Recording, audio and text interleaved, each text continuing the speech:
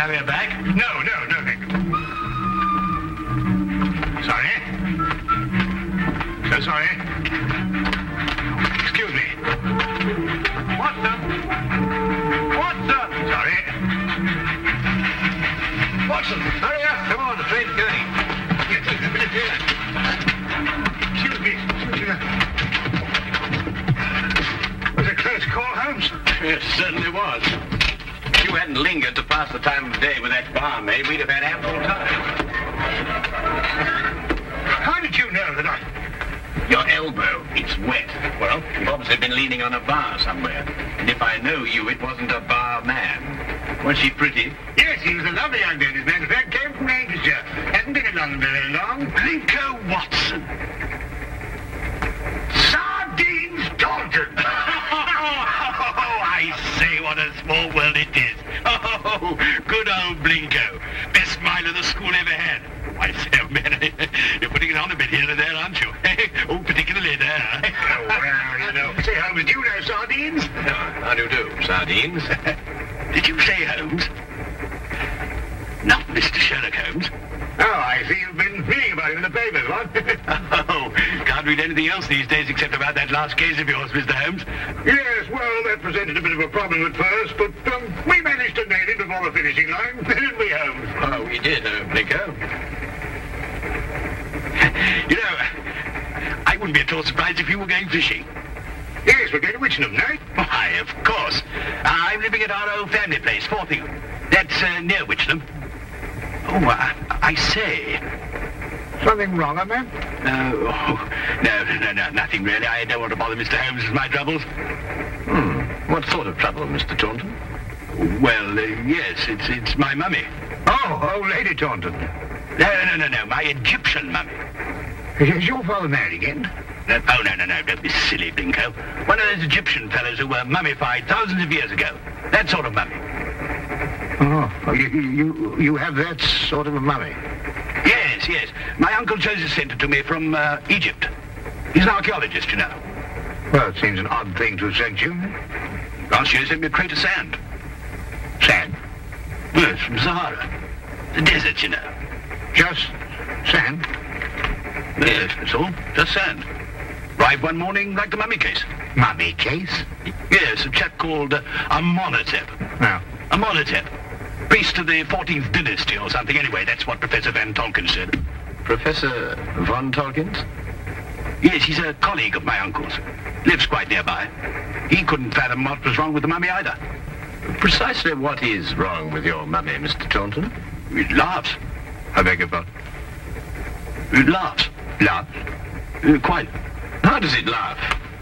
Well, now, we go something like this. No, not really like that. It's much eerier than that. More like this. Say, when does it laugh?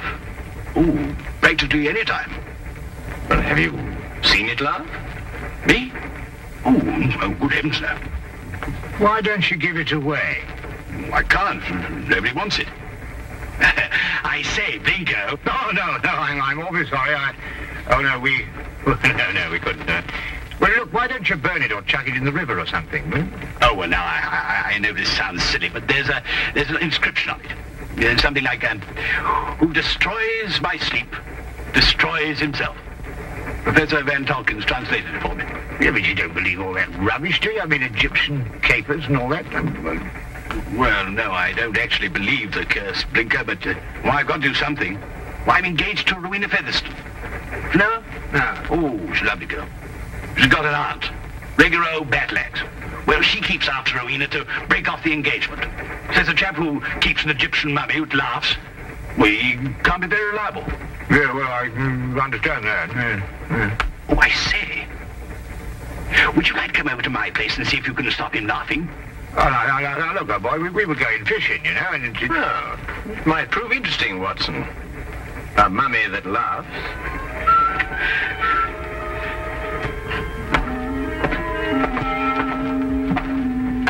This is, Amenhotep. Well, he doesn't look as if he had much to laugh about. You wouldn't think so, would you? You wait till you hear him, Blinko. Frightening, positively frightening. 14th dynasty, I see. It's an exceptionally fine sarcophagus. I must say the funerary carvings of the 14th dynasty were the most beautiful ever known. Ah, yes. Amenhotep was a priest-warrior. And here's the curse. Yes. Who destroys by sleep, destroys himself. Makes you think, what? Ow.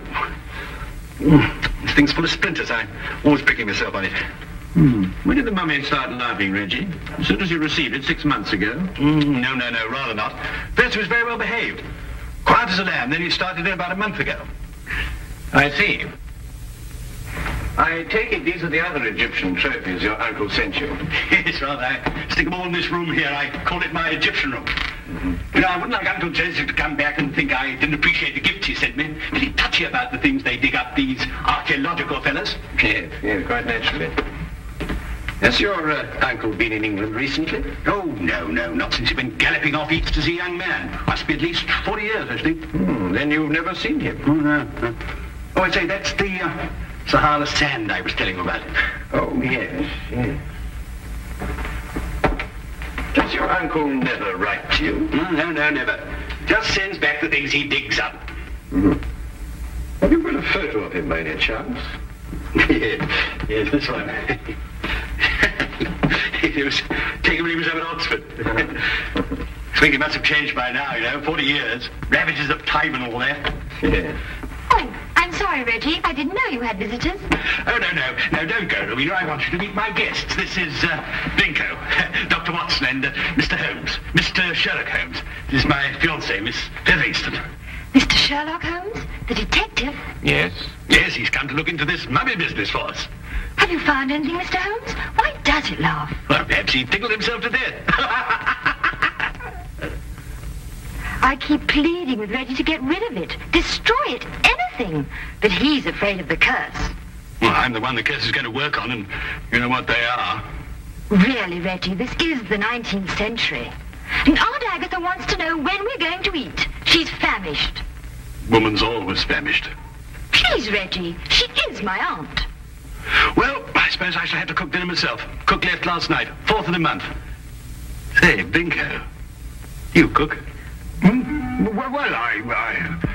Reggie, you didn't invite Dr. Watson here to cook. I'll cook. Well, maybe I better do it myself after all. We'll both cook. Come on. How many of us are there? 5? No, 6. I've asked Professor Von Tolkins to dine. I say if you'd like a glass of sherry or a brandy or soda or something, you'll find it all in the cupboard over there. Charming girl. I say, Holmes, let's finish up this matter in short order, eh? I hear the fish roundabout here actually snapping. I wonder. You wonder what? You find something, Holmes? No, I wonder if Miss Featherington can cook.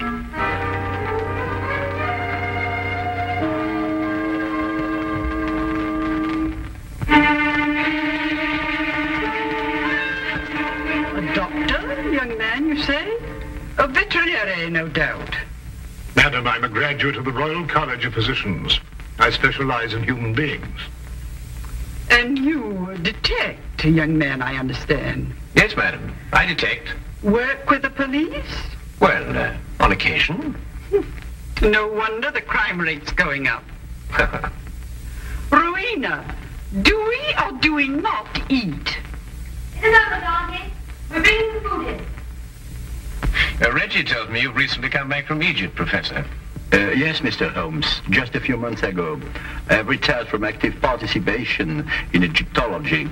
I see. I understand that you met Reggie's uncle while you were out there. Yes, Professor Taunton and I excavated for a long time together in the valley of the Lower Nile. Is Professor Taunton still active? Yes, Joseph is engaged in important excavation at the present time. You must be very glad to see all your old friends and relations again, Professor, after all these years. I've been gone so long, Doctor. I no longer have friends. And I'm afraid even my family wouldn't recognize me. Well, here we are at last. Better late than never, I always say. Oh, please do help yourselves, everybody. Informalities to form. Local trout. We used an old recipe we found in a cookery book in the kitchen. Didn't we, Reggie? Yes, at least I think it was a cookery book.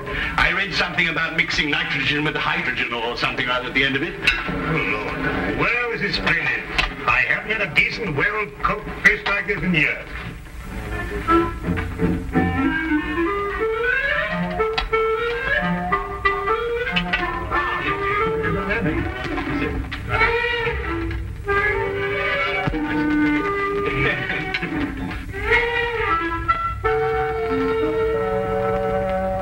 Rubber.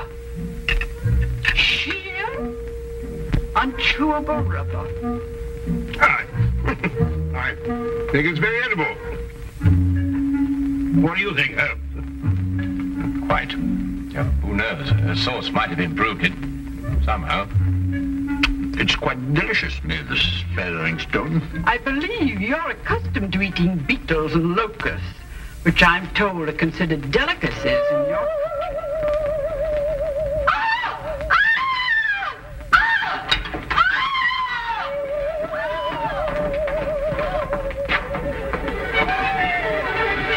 Take the other end, would you? Carefully, please. Carefully.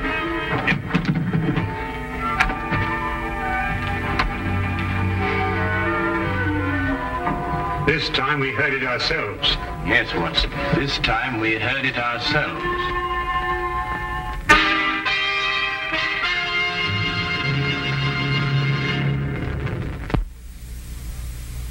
And now we return to the case of the Laughing Mummy. Of all the silly things I've been inveigled into by you, this is the silliest. There we are.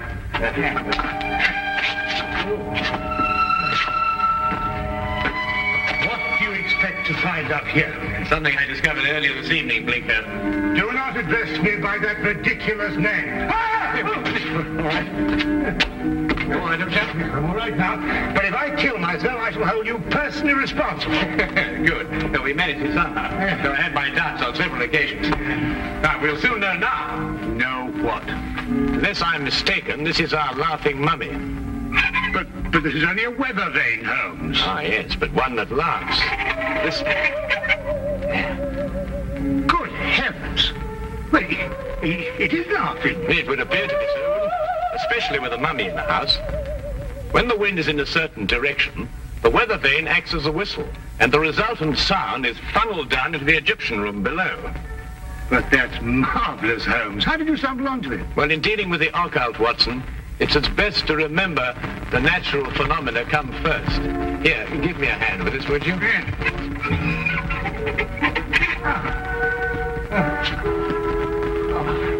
One.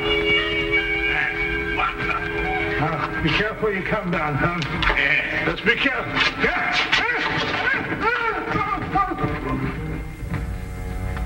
Here, Watson, would you hang on to this, please? Watson, are you taking it?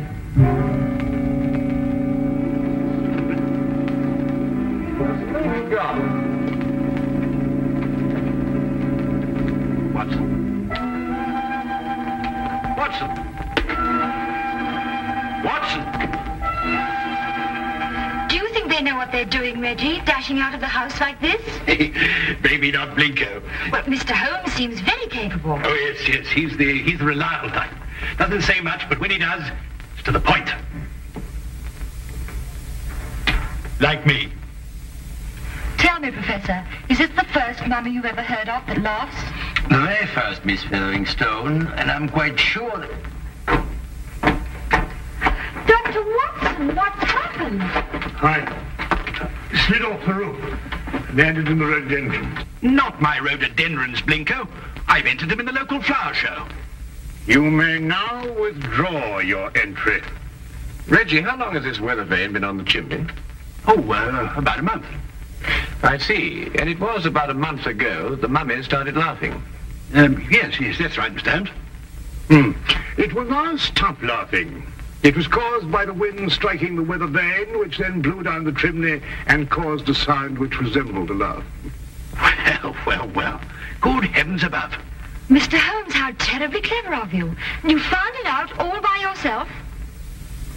I, too, was on the roof, Miss Featheringstone. Oh, I know. I think you're both terribly clever. My compliments, Mr. Holmes. The simplicity of the explanation escaped us all. Though I knew, of course, there was an explanation. Well, now we can all go and finish dinner. We've got something else coming, I think. Lamb, isn't it, Rowena? I think so. Meat of some kind. Good. Oh, Reggie. Yes, Mr. Holmes? Who stuck this on the chimney? Well, I did. It was lying about the place, so I stuck it up there to keep it out of the way. Oh, I see. Thank you. You know, I believe I'll miss him laughing. Made him human somehow. Almost chummy. Chubby mummy.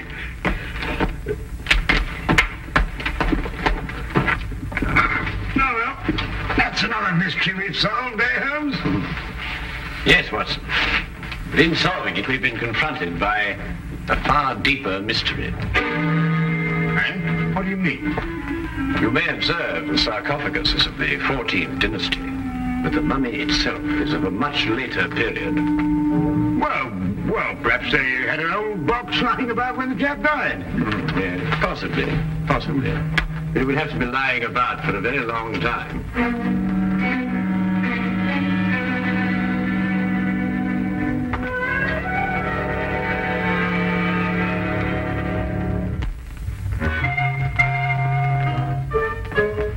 Morning, everybody. Isn't it a lovely morning? Simply gorgeous. Good morning, Miss Featherston. Yes, it is indeed a lovely...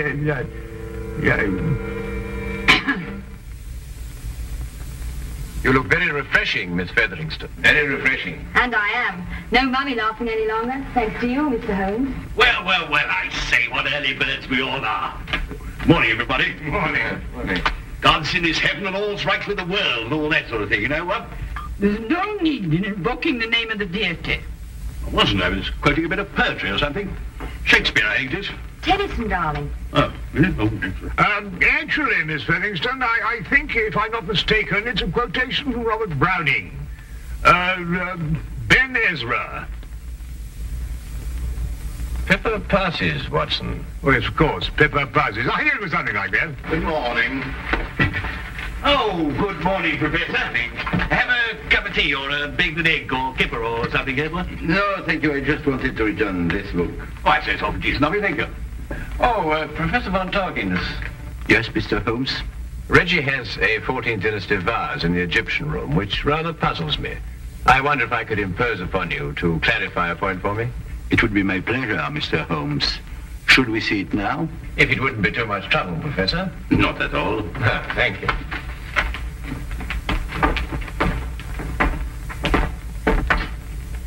Yes, the composition of the pottery struck me as being rather later than the 14th dynasty, Professor. This is the vase I referred to. Considerably later, Mr. Holmes. The 18th dynasty, in fact. I rather thought Reggie was mistaken, as he was also mistaken about the mummy. The mummy? I'm afraid I don't understand. Don't you? I believe it was you who told Reggie that Amenhotep was of the 14th dynasty. It was, Mr. Holmes. But of course, this mummy, like the vase, is of a considerably later period. Really? How much later would you estimate, Mr. Holmes? Well, I'd say 4,000 years later.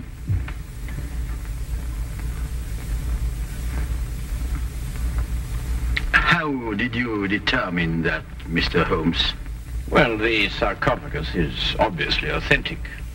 But the burial wrappings of the mummy itself are of a comparatively modern Egyptian weave. Expertly aged, I admit. I'd hoped the discrepancy wouldn't be noticed. Well, if it hadn't been for the coincidence of the weather vane, I should never have bothered to look at the mummy so closely. What do you propose to do, Mr. Holmes? I'm afraid, Professor, I have no alternative. Holmes, what are you talking about? Professor Von Torkins is, I regret to say, Watson, involved with murder. Murder? Well, who was murdered? Joseph Taunton, Reggie's Uncle Joseph. But how do you know? Where's the body? You are gazing, Watson, at the mummified remains. Oh, no, really. You're right, Mr. Holmes. This is Joseph Taunton. And if I killed him... What do you mean, if you killed him? I don't know. That sounds strange, doesn't it? Joseph Taunton and I were friends. We devoted our lives to excavating the glories of Egypt. And last year we discovered the tomb of Amenhotep. An untouched tomb, Mr. Holmes. Over 4,000 years. Joseph and I were the first human beings to set foot in it since the day it was sealed. Can you imagine what that meant to us? Yes, I can understand that. Joseph was beside himself. He wanted to open the mummy case immediately, but it was wrong, Mr. Holmes. The case had to be opened carefully, delicately. We quarreled. I tried to restrain Joseph physically, but he broke loose from me. He ran to the case and opened it, and then... And then, Professor? And then he staggered and dropped dead. As he opened the sarcophagus? Yes. There were no witnesses to what had happened, Mr. Holmes. But in our struggle, Joseph had suffered bruises. I knew what the police would believe. And so you removed the mummy of Amenhotep and substituted the body of Joseph Taunton instead? It was the only way I could get the body out of the tomb. Mr. Holmes, I didn't mean to kill Joseph. It was his heart. He always had a weak heart. You say he staggered, Professor. What did he do as he staggered? He grasped his throat as if he were choking. Watson, would you oblige me by removing the cover of the sarcophagus? Yes, of course.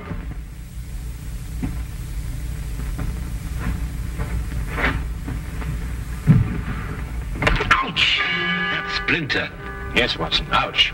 As Reggie said, and as undoubtedly Uncle Joseph said, too.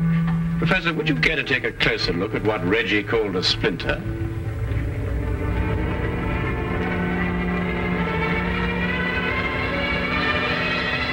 What? It's a hollow needle that would pierce the skin of anyone who touched it. But I don't understand. The curse of Amenhotep, and a hollow needle that contained the venom of an asp. The same snake poison that killed Cleopatra and that killed your friend, Joseph Taunton. The most marked symptom of asp poisoning is suffocation. The victim instinctively clutches his throat. Then it wasn't our fight. No. And traces of the poison may still be found in the body, even after mummification. I say, Holmes, you don't think there's any of that poison left in the needle, do you? Because, well, if so... The next few minutes will determine that, Watson. What? Well, how's old Amenhotep doing? I bet he's feeling down in the mouth now he's stopped laughing. You'll be glad to learn, Reggie, that the professor has offered to take the mummy off your hands. Oh, I say, that's awfully decent of you, Professor. What you going to do with him? But he's also considered giving it a fitting burial. Oh, of course. Now, why didn't I think of that? Do you realize what this means, Rowena? Now we can be married. That old... I mean, your aunt, well, she won't have a leg to stand on. But, darling, Aunt Agatha really likes you. She just pretends to think you're not very bright. Really? She likes me? I think so. Oh, well then. Let's go and tell her the good news. Thank you, Mr. Holmes. Not at all, Professor. Holmes! Holmes! What? What's the matter? Why, you look ill.